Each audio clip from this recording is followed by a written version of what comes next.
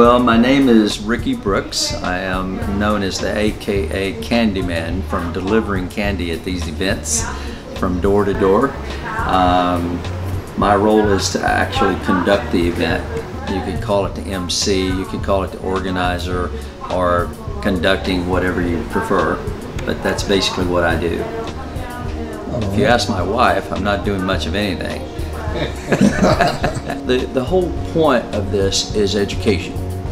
We have people that really love to learn new things about their hobby.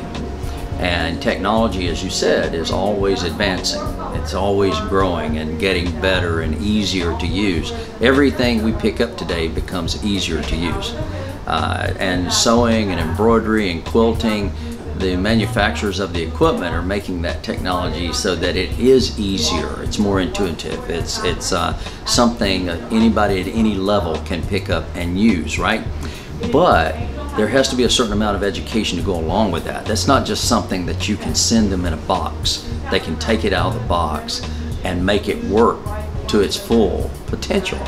And so when they come to these events, they learn new stuff. They may see a new rotary cutter. They may see a new cutting mat. They may see a new marking pen or a new pair of scissors.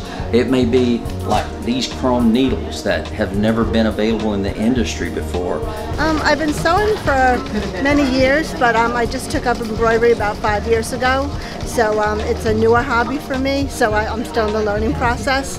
Yeah, and these events are really helpful to make you feel more comfortable with your machine. Yeah. It can do all kinds of things. I mean, not just this, you can do regular sewing with it, for clothing construction and clothing. That's an all-around needlework machine. Yeah, and as you can see, it practically works itself.